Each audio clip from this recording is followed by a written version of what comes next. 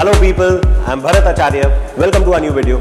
So today we are seeing timer modes of 𝗕𝗵𝗿𝗁. Remember last video we started this 𝗕𝗵𝗿𝗁 beautiful chip. It is a programmable I/O and timer. It has I/O functions which involves ports which are very similar to 𝗕𝗵𝗿𝗁. We'll be doing that in the next video. Today's video we are seeing the timer section of 𝗕𝗵𝗿𝗁. This is fabulous thunder that's going on outside. We're just enjoying beautiful weather. Hope we catch a few more thunder sounds. I hope it's not too disturbing for you. Even in any weather you watch this video, the sound of rain, there's something really beautiful about it. Anyway, coming back. So we are doing 𝗕𝗵𝗿𝗁 timer modes. Let's get serious. 𝗕𝗵𝗿𝗁 has 4 modes of the timer. The timer is a 14-bit timer. These are its 4 modes. These are the timer registers in which you program your count and you select the mode. That's not all.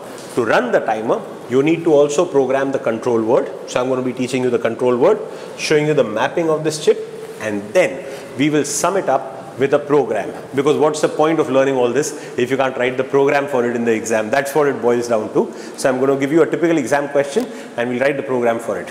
Okay, that's what we're going to do in this video. This was the introduction. Now you want to watch the whole video, you want to go learn all of 𝗕𝗵𝗿𝗁 and enjoy learning it. Come on my website www.bharatacharyaeducation.com. Once you click on the link down below, you'll see lots of courses that I make. Out of that, select this. For this video, select the course of 𝗕𝗵𝗿𝗁. We made a complete elaborate course on 𝗕𝗵𝗿. It covers everything: architecture, instructions, programming, all the theory, interfacing, designing, memory designing, all of that. So amongst the peripheral chips, this is one chip that a lot of students were requesting because of the minimum system of 𝗕𝗵𝗿. This chip is used in that. So that's the reason why we are learning this chip. So you'll find this chip's video over there. Subscribe to the 𝗕𝗵𝗿𝗁 course. Once you make the payment, the course will become active for you. You can watch all of the videos as many times as you want. There are about around 40 videos in 𝗕𝗵𝗿. Your course is active for 6 months. That gives you ample time, not just to learn it from exam point of view. Even after exam is over, learn it from knowledge point of view. These subjects form your foundation. You want to build a career in embedded systems, in VLSI, anything with the machine, with the processor. You need to know your basic processor very well. So learn the subject so thoroughly that from here on, you can launch yourself into bigger subjects.